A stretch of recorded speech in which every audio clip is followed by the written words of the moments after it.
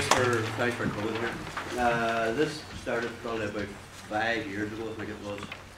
And I got a CD of a guy, Ray Cooter, you might know, and he wrote a CD called Chavez Ravine. Chavez Ravine was a Latino community in Los Angeles, and it was bulldozed out of the way to make way for a baseball stadium. And Ray Cooter wrote songs and had stories and stuff about when that community was alive and well, and they had their own culture, their own music, their own everything. So I said to him, I'm going to do that about the fountain, because the fountain that I remember isn't there anymore. You know, that I remember when I was growing up. We moved up to Northland, but the fountain in the city centre was still the centre of our social life, as that's the way we put it. We'd be sent down to George Ferguson's to get our hair cut, go to the youth club and the Diamond and Fergie Street, all that stuff. So I was trying to remember the way that it was when it was alive and well. So I wrote a bunch of songs that became this CD, I think, about 4 years ago. It's all the same to me now. And recently, probably Michael Nangle got the idea to expand the CD into a musical. That meant I had to write some more songs and include a love story and embellish on the songs that I had. And I'm trying to tell that story of what happened to people on the mountain artistically. It's not a cold history, you know. It's the emotional side of what happened, and it's also a celebration. There's rock and roll in it, and there's dancing, and it's trying to deal with the themes of redevelopment, the big thing away people and displaced people. The Troubles obviously affected the community very badly. The unemployment was another theme, emigration. And so on the whole piece, we're trying to deal with those kind of themes, bring them out, tell the story. And you have a wee handout there, so I think we'll just get at it and do the first scene. And the first scene, this will be the opening of eventually what will be the hit musical. And it's the theme of redevelopment and somebody who had moved away coming back and trying to get in touch with their roots again. So here we go.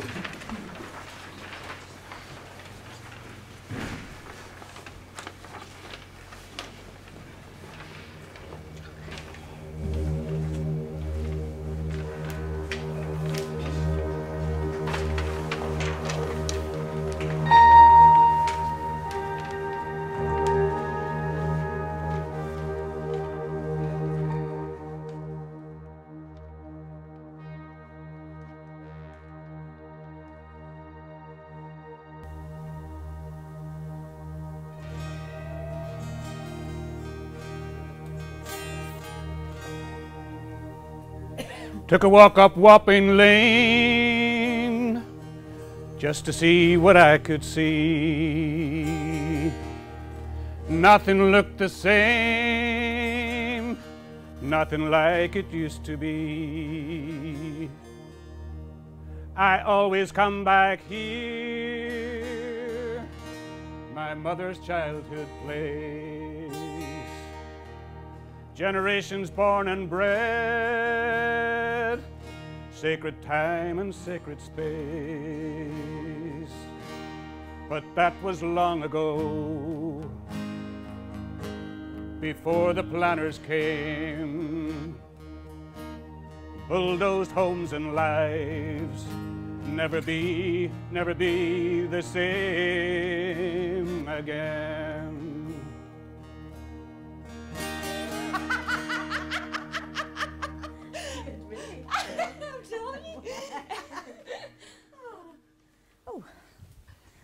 Are you okay, son? You look a bit lost. Well, I'm trying to figure out where Fountain Street was. You're not from here, then? Well, my mother was. I was born in Bishop Street. Grew up here, but I've been in Canada a long time now. Ah, you look a bit familiar. I thought you were a Yank the way your dress. Still got his Derry accent though. Never lost that. Being a Canadian is different from being a Yank. Canadians don't like to be called Yanks. Why? It's two different countries. Do you know anything? Sure, they both belong to us. What's it like out there in the colonies? Well, in Canada, we like to say it's 10 months of winter and 2 months of bad skiing. 10 months of winter. That's too cold for me. What's your name? Hamilton. Robbie Hamilton. And what Hamilton are you? My father was from Ivy Terrace. No, I don't know them. You look a bit familiar though. Were you always so handsome? Kitty, stop it. You're showing me up. So you're looking to know where Fountain Street was?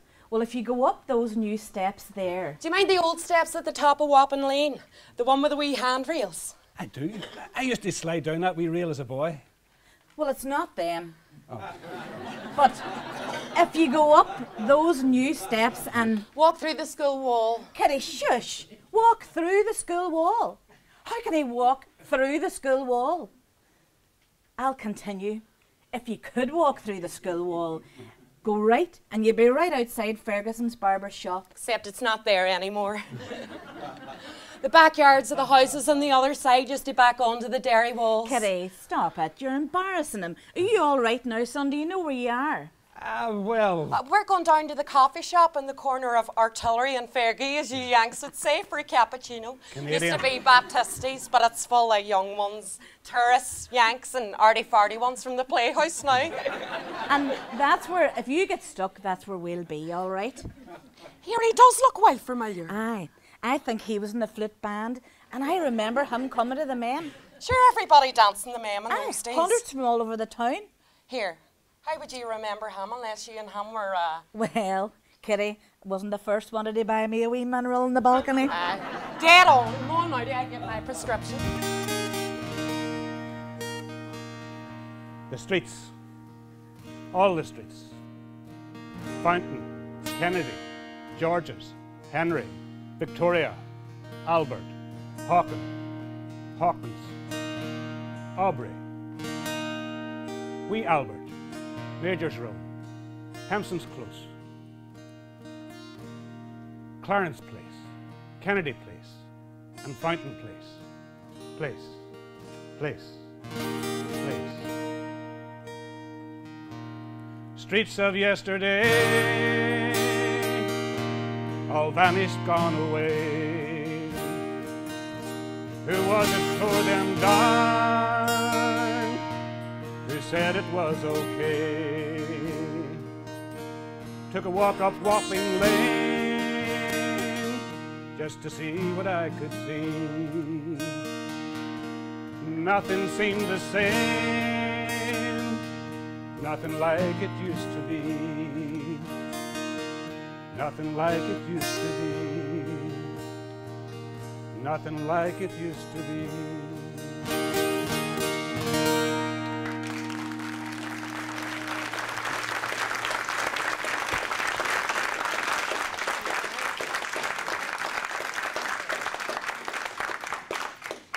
Thank you. Glad that was all right. So the second scene we're going to do takes place in what used to be Baptistes, now Cafe of Java, is that what they call it? So that's where they meet up again.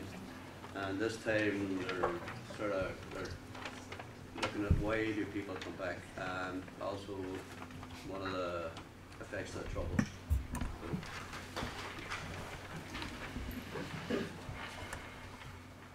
It was the people I missed when I went away. The streets, aye, but it was the people. So why did you go to Canada, Robbie? Oh, it was a lot of things. They were knocking down the houses in the Fountain. People were moving to the water side. Riots every night. And then there was wee Sam got shot. Aye. I only danced with him the one night. He was so shy. He was lovely. Didn't see him after that. I went to England for work. What was he like? What happened that day? What was he like? The ones who loved him called him Wee Sam. Had a smile so sweet, they all knew him on the street. Loved to go out of an evening. Those dancing feet, they all knew him on the street. Off to work in the early morning. There's mouths to feed. Cut the shirts, gotta earn the wages. Hail, rain or sleet, they all knew him on the street. They all knew him on the street. They all knew him on the street. Factory girls all smile and tease. Time in motion, boss to please. Cut those patterns nice and neat. They all knew him on the street.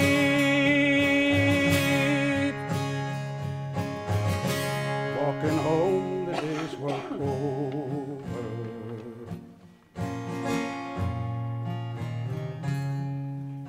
There's friends to meet, but there's someone waiting on the street.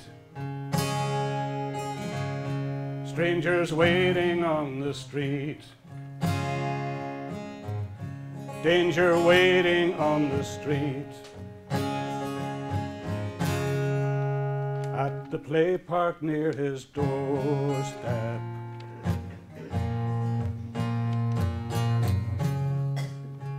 It's guns that speak,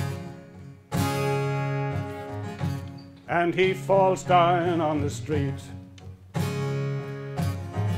Can bullets fly? There was no mercy. Knock him off his feet, and his blood spills on the street. And his blood spills on the street. And his blood spills on the street.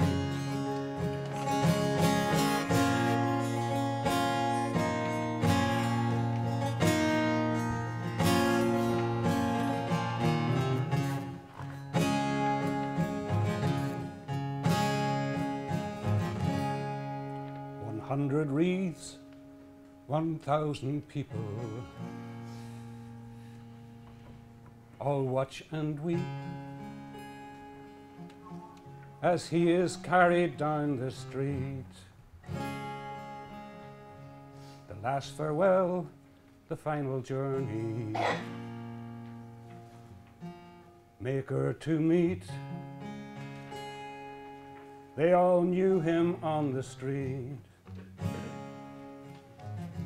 They all knew him on the street. They all knew him on the street."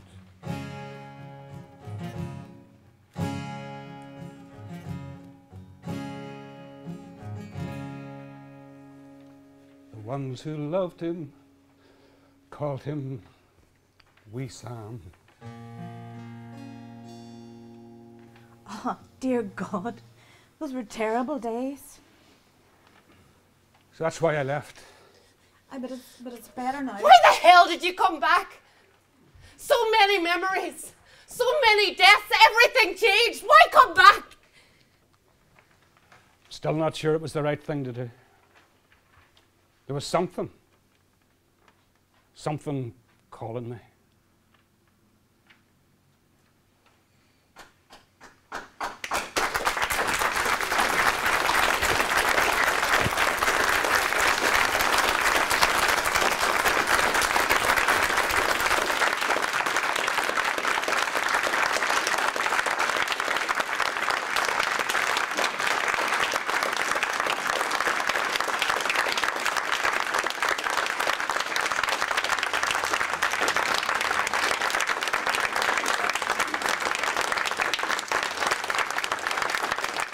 minute, let me suggest to you that you just turn to the person beside you and chat a wee bit about what you've seen, how it affected you, what way it was for you. Does that make sense? Yeah. Rather than inviting people into a big group straight away. So just turn to whoever's beside you, Jeanette, and just have a wee chat. And let's hear just a chat amongst yourself, as it were. Then we'll come back into the big group.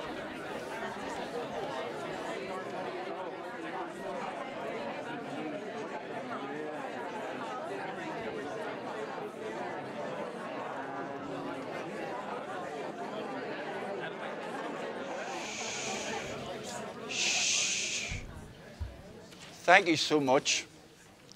One of the things that's clear is that you like this. And that's something that Roy Arbuckle, in his heart and soul, wanted to know. So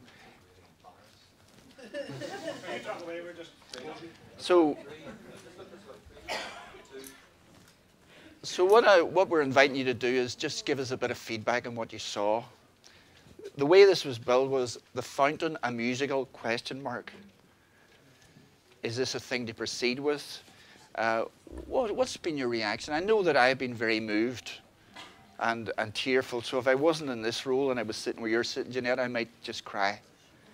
And also joy as well, because the first scene has got a great deal of humour in it. So what's your feedback? What way did this work for you?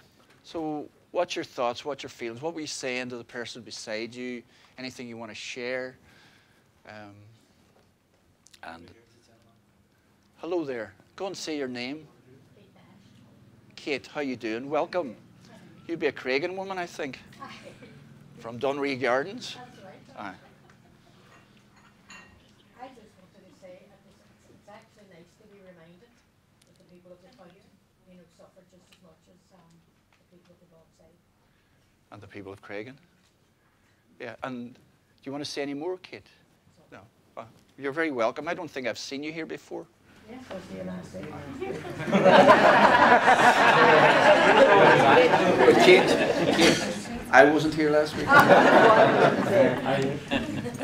So it's good. You're saying it's good to be reminded that people of the fountain suffered, as well as the people of Bogside, the people of Craigan. Anyone want to say some? Yeah. Is the man just here? Yeah. Give me the mic. Yeah, the mic's coming on. No, we're just going to not bother. So you give us your name? Actually, I'm related to Michael here, but I'm coming in blind. I don't know anything about this. Yeah. And I just, first of all, I'm a photojournalist. You're Martin Nangle. Yes, yeah. And I'm former war photographer in the Balkans and the Middle East. And what I wanted to ask was, I look at this play, first couple of scenes, and I see a crossover, between the genres of tragedy and comedy. And I wanted to ask, will that work?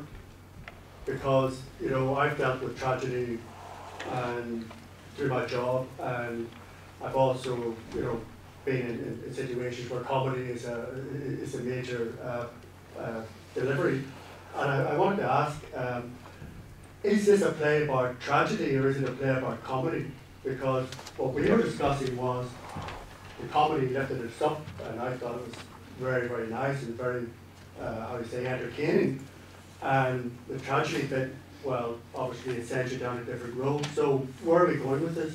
Okay, and that question's probably directed at the writer and maybe the director? Well, at the production. Yeah. So Roy and Michael here. Yeah. Brother. I don't think you would be, well, we're trying to be close to the truth of what happened. So we can't ignore that there was tragedy. We also can't ignore that there were plenty of celebration and dance and people falling in love and falling out of love. All that's in there. And I hope that eventually when we get it finished, the whole production will be a celebration. But in that celebration, we have to acknowledge that tough things happen. And it will end up at like dancing. Everybody dancing. Audience at home. All right. Is there one question? Sorry, can I just say, first of all, they're not, those two scenes are not consecutive. So it's not the first scene and then this scene. This second scene actually appears quite later in the performance, and when Roy and I were talking about it, up until that point where you know, he's singing about the murder of his friend, you know, it's kind of just progressing kind of normally. Like there's the whole kind of scene in the 50s with all the music and this, that and the other, and then the other things start to come into it, the redevelopment and this, that and the other. But once the murder happens, and Roy talks about it being a celebration, once the murder happens in the performance, it's never the same again. You know what I mean? You can't, we can't just go on singing and dancing our way, like, you know, have a really sad scene and then just carry on. And that's what happened here. You know what I mean? That's what happened here. And it happened all over. You know, that once the murders started happening, it was never the same again. You know, and that's the problem we have today. You know, not to go back to what it used to be like, but how to deal with that, you know. And I think the performance itself, the whole thing is, you know, sort of about that, you know. And we don't, at the moment, don't have any resolutions, you know, in terms of suggesting anything or anything like that. But, you know, it is in a way a celebration of the fountain, because you know, the fountain is an area of Derry that is a kind of microcosm for everything that happened, you know, and you know, from once a thriving community to what it is today. So, okay, Martin. So does that answer the question? It's obviously a very powerful question that these two men and the actors are going to have to wrestle with. Let's see, Wooly. Glad you're here. Wooly Temple from the fountain. I'm from the fountain, but I'm a Blowan. I was brought up in a different community. The fountain story is actually 3 stories, but they're all intertwined. You have the development of the fountain after the city walls, the origins of the fountain, and you then have the 1920s and actually starting in the 1900s with the Home Rule crisis. And the fountain changed on those 2 times, and then it changed again in the 1970s. So the fountain is actually 3 stories that are interlinked, because the third part was affected by the first part and in between, if you know what I mean.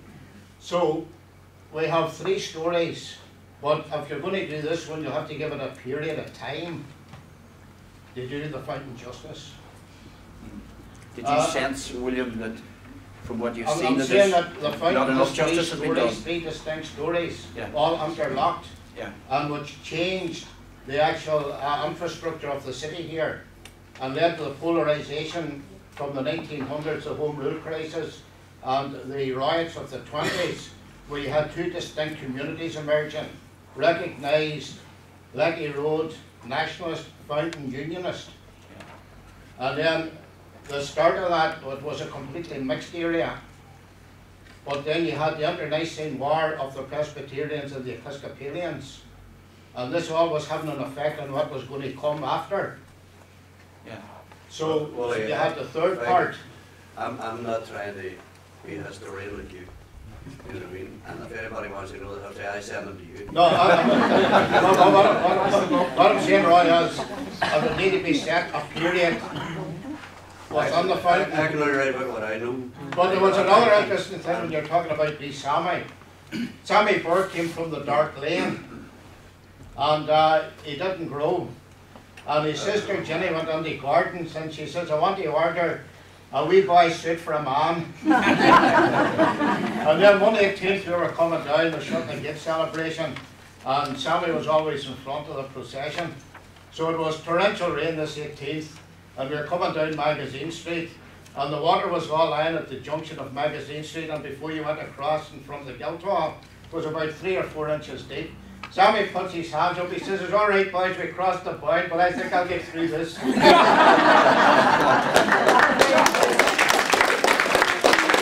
William, thank you.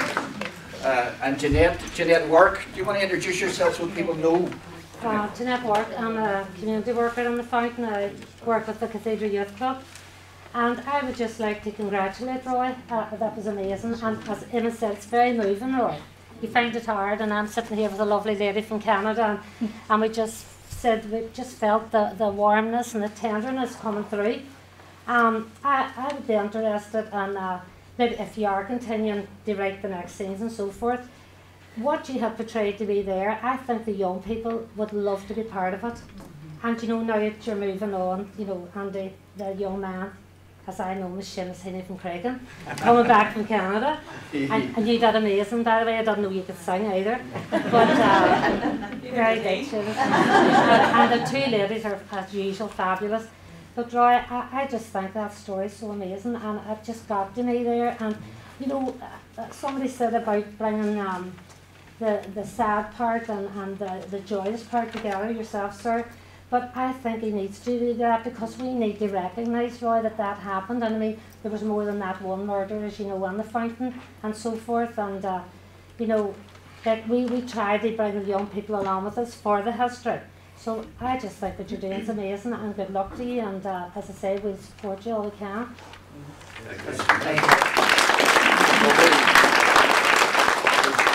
It's good to hear this, Jeanette, because one of the things here is there's a wee bit of money to put on what's happened today, but to do this justice, to put on a big show, big pile of money is needed. And in a way, what today is almost like a wee consultation. It's a fancy, you know, I don't even like that word, but that feedback is going to be very important. Well, I've no money in it. No.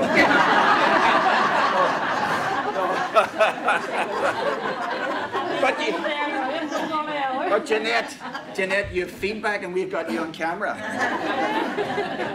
Any other thoughts or feelings?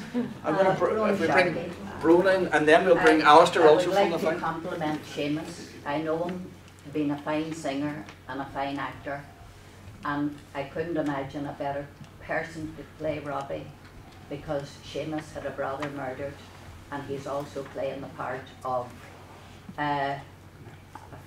losing a dear friend.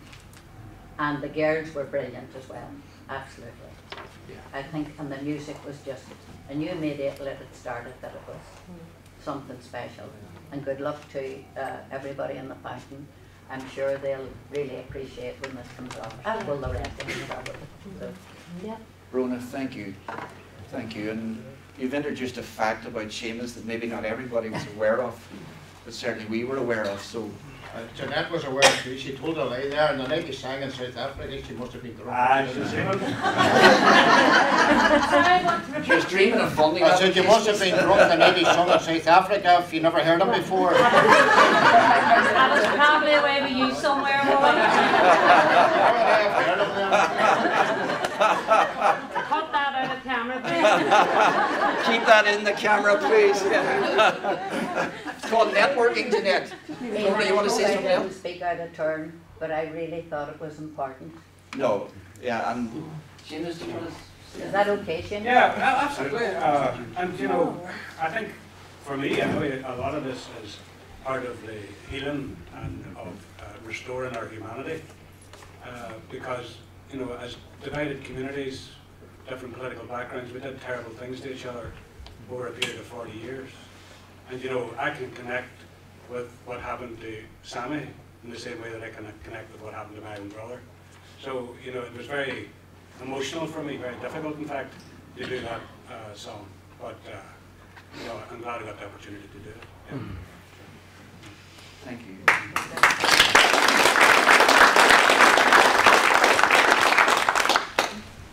Thank you. We'll just bring Alistair in, and then James. Yeah, Alistair, you wanted to say? Can I just say this, to me, that today is a taster of what should happen to the drama or whatever they're going to do. There's a lot of people here today that I would say would be very interested to hear the whole story of the fountain. And you've got to get the whole story to appreciate what has happened and what we hope will happen in the future. Just while Seamus was singing that song, The second song? The second one, the person that was shot, I was talking to him 15 minutes beforehand, and It was a horrific situation that when you were in the house and you heard the gunfire, and I went out into the street and found it was sung, it had a terrible effect, not only on me but the whole community. But the way I look at it is, Seamus is singing of what's happened. I could see the reality on Seamus's face, because he is going through it as an individual, as a person, where somebody of his family has been, they have been affected by the Troubles. There's not enough of history going out of what the real Troubles have been to the individual people of this city. There's individuals who say this, that and the other, but if you can get the whole story about, and the fountain story could be the start of it all, and then spread out, and who knows, maybe in 4 or 5 years' time, people from outside will realise what this city is really all about, and hope it's for the future, the better. I appreciate what you're saying. I work, as I think you know, I work for an organisation called Towards Understanding and Healing. And why we have been involved in this is we're hoping that this story stroke musical will contribute to healing in our whole city. Yeah, in our whole city. And also I'm conscious, given, you know, I see you as emotional now. I'm emotional. I'm emotional as well. So we need to look after each other. Those of us who are emotional after this is over. We can't just, if people feel they need to stay around and talk a while, I'm sure there's more tea and coffee and people will be here to listen. Yeah, so thank you, Alistair, again. Alistair and I go back a long way. A long way. I once got a photograph of Alistair. The bus had broken down that we were travelling on. Alistair was driving it and he was under the bus. Yeah. And I got a photograph in just across the border. Just across the border, and the caption of the photograph was, "What if the Pope and Alistair Simpson got in common?" And the answer is, they both kissed a tarmac when they arrived in the Republic of Ireland. So subsequently, Alistair, when Roy Arbuckle's Paradiso was being filmed, he enforced me to kiss the ground of the mem, and they filmed me. But it didn't make the cut. So unfortunately. Yeah. And a sense of humour is to balance. Yeah. Yeah. James, you wanted to speak. Do you want to introduce yourself? My name's James Greer, and I'm a community layabout. I spent a lot of time in the fountain as a child. My aunt, cum granny, lived in 10 Kennedy Street. And I was just sharing with our Portuguese friends here, you know, that the barrier across Kennedy Street and the Kennedy Place, and always trying to climb up and look over that wall through the railings and wonder, and ask my aunt what goes on down there. And she says, "Oh, those bad people lives down there," you know. And all those memories come flooding back because of that one shot up Wapping Lane there. You know, I was touched on a lot of levels. You know, nostalgically, I was in tears on 2 levels. You know, one was the breakup of the fountain and the way that the fountain people were in Derry, I think, a very unique people. And I don't think anybody that once lived there may have complained about the terrible conditions they lived and outside toilets, poor living conditions, narrow streets and all the rest of it, until it was taken away. And then when everybody looked back, they says, "Oh, wish we could have the fountain back the way it was," you know. And from my wee heart, you know, going up there and walking around as a child in the fountain the way it used to be, and it looked like it was it looked like a town to me. You know, I was only maybe 6, 7, 8 years old, and it was like a city. And I used to walk around it, wide-eyed, go into the barbers and watch them sharpening the blades on the leather strap, and it was just unbelievable, you know. On the level of the death, you know, it really reached inside me deeply, you know, to see that, you know, that 1,000 people attending a funeral. We did that all too often. You know, it happened too often in this city, in this country, where we've been deeply, and every community felt the pain, regardless of what community you were. you felt the pain of the loss of a friend or loved one in exactly the same way. And I think maybe now, you know, all these years later, we're starting to come around to the fact that we can recognise that in each other. Furthermore, the decimation of the fountain by the city planners in the 1970s, you know, was just a tack on to what happened on the bog side at the same time. And I'm sure, and I don't know much about it, but I'm sure that people who lived in those wee streets, and my granny, who was one of them, lived in around the Long Tower area, and who was actually a Roman Catholic, and I'm a loyalist, was from Long Tower area, and I can remember all those wee streets, and I just wonder, do the people who lived in those communities, and their neighbours were like their families, feel the same way? And just one other comment, you know, on the rise and fall, or the highs and the lows of the community. I think that's life. You know, we can't focus on the sadness, and we can't focus on the happiness, because every day, every one of us is up there and down there. So it's life. That roller coaster ride, Roy, that you're portraying is life. It may have been life in the fountain in that period, but it's like to this very day, it represents humanity and life. So well done.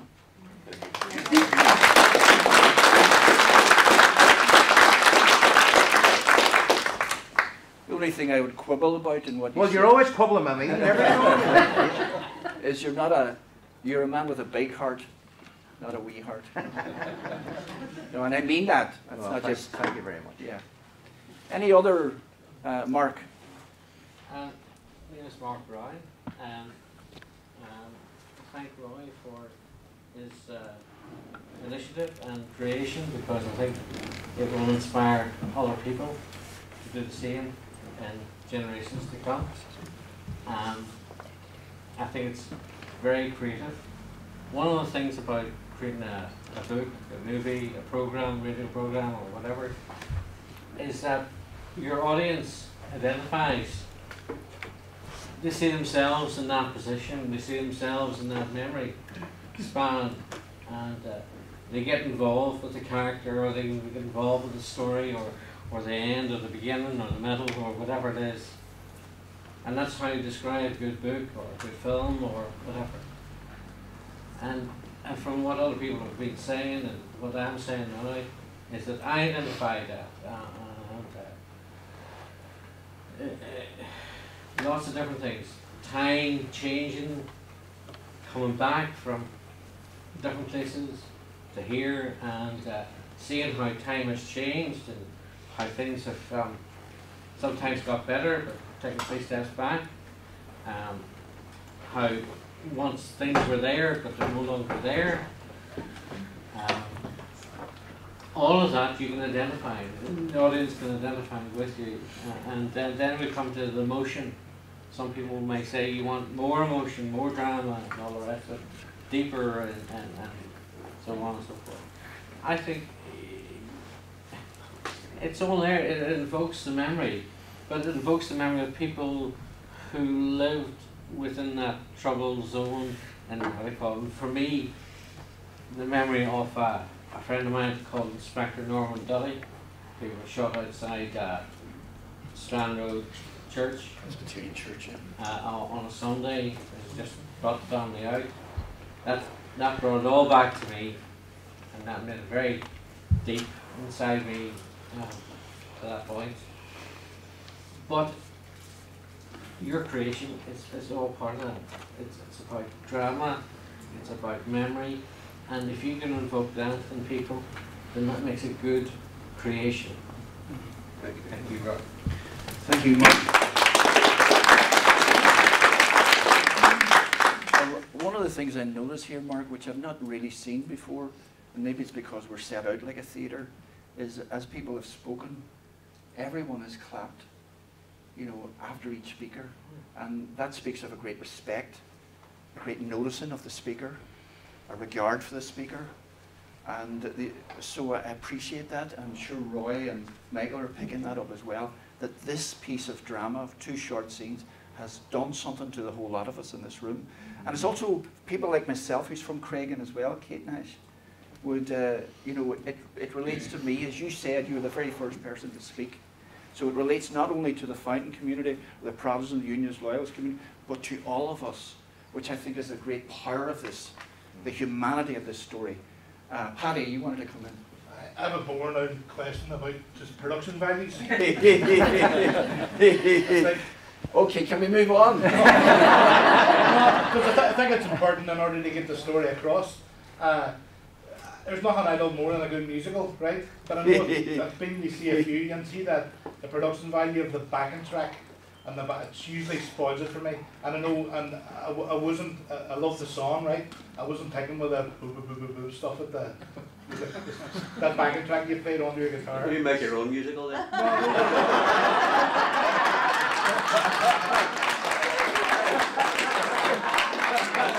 Paddy, things are going so well. Things are going so well. Where did it all go wrong? Who is that guy, Diane? The old days, Roy, of the Rialto, when there was always a live band there with the shows. And is it something that you would be contemplating, maybe putting a live band on the show, just to give it that energy, I suppose, that the songs and the story deserve? 50 people here. If you all give me £100 each. I'll sign up on that. It's expensive to get an orchestra. I have an incredibly talented man doing the arrangements, Tom Newman. If you don't know who Tom Newman is, he produced Michael Nangle Tubular Bells way back. He sold 50 million records in his time. Worked with Paul McCartney and Elton John and Cat Stevens and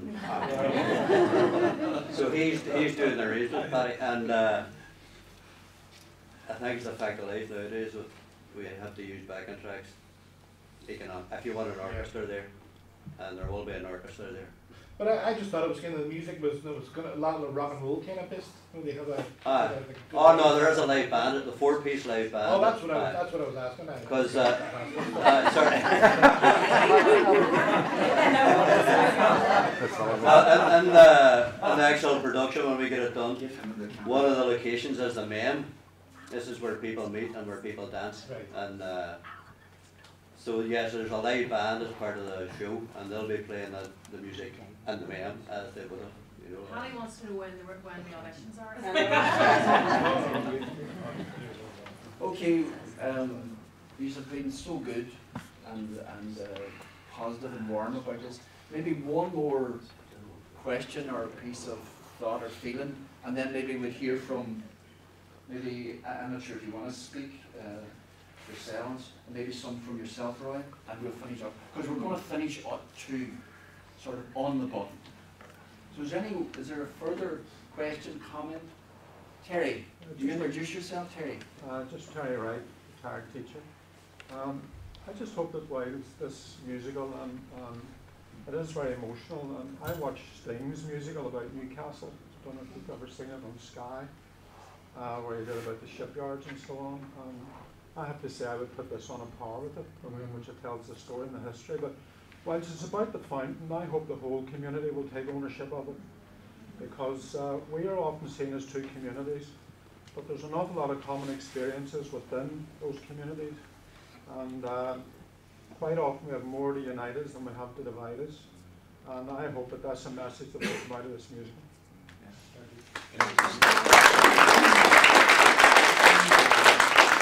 Foyle Road man originally? Foyle Road, but my family, my grandfather and uncle was still on all that in the fountain, so I spent a lot of time there getting up to mischief. So Michael, Michael Nangle, who's directed this, that the way it's set out now is sort of basically how we had planned to do the whole performance, but on a bigger scale, obviously, but in a hall, because we thought it was important. This area here was, we were looking at it as the streets between the people. So it started to sort of take on all sorts of significances, you know, like people one side, people the other, a kind of street divide, you know, and this, but also bringing them together, you know. And one area, sort of at the top, was going to be the main hall, because in the 50s and early 60s, the dances there on Saturday night and things like that were people from all over the community came to it. It wasn't just the people in the farm.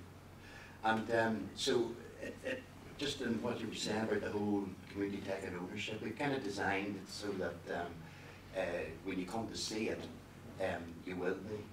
You know, you'll be in this position where you're facing the audience, you know, you're facing each other. So I think that's important. And Roy and I thought that was important in terms of development. Thank you, Michael. And Roy, do you want to, almost as it were, have the last word, or maybe some of the actors wish to say something? Just in terms of theatre, I know a gentleman down there was talking earlier, I just think that this will connect with young people as well because of the kind of medium that it's using. And I think I've read a few other scenes that Roy's written and the music as well, and I think the great thing about theatre is it doesn't have to answer any questions, but it can get people interested in whatever it's about. So I think if people come and see human stories and are entertained or are saddened together, that's a great thing. But they might leave also wanting to know more, and it's an important thing to kind of, I suppose, to acknowledge as well that people then can go off and find out maybe more about the fountain if they're not from if they're from another community, or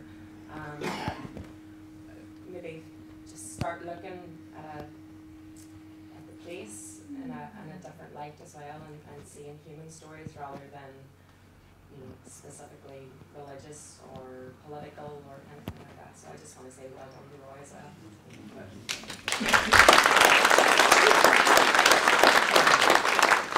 I just want to say thank you for the offer to be part of it, for these two scenes. And I must have said yes on the day when my head wasn't in the right place, because it's got closer to the day I was like, what am I doing? But anyway, but you know what has been really interesting for me is in the busyness of, and lots of people in this room are incredibly busy, and sometimes in our busyness, sometimes in my busyness, I forget to stop and remind myself about what the work I'm actually involved in is all about. And there was something about, like, it took me back to a time as well, and I thought, even though intellectually I know the work needs done, and in my heart to some extent I know the work needs done, it really reinforced that for me again about the importance of telling the stories. And I love musical theatre anyway. I think it's a great medium for telling stories. And the idea, Martin, to your question about, is it a comedy or is it a whatever? And it's just that, and then back to James' point, it's life, and that's how, I think it's all of those things. So, I know you're delighted with the reaction here today, and we're delighted for you, because whatever, but well done and good luck with it.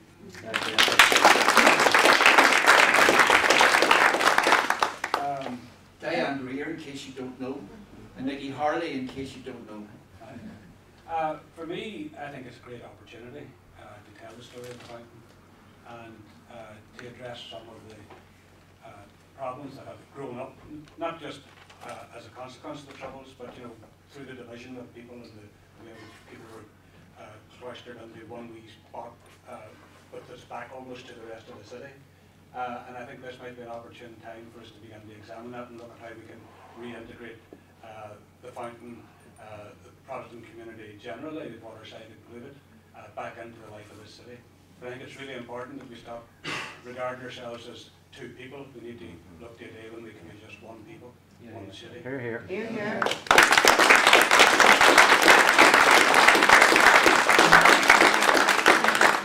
Arbuckle, as you can tell, is going to grace us with a song to finish off. Thank you so much for being here.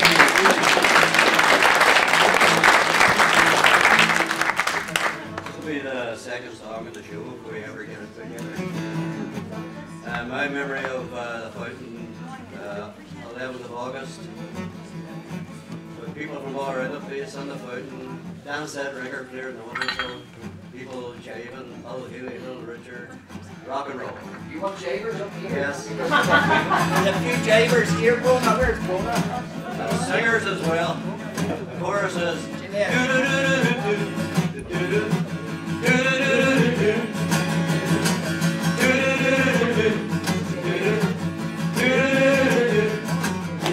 dancing down the street, along on the street, feeling the heat and the bonfires bright, up on Fountain Street in Street, feeling was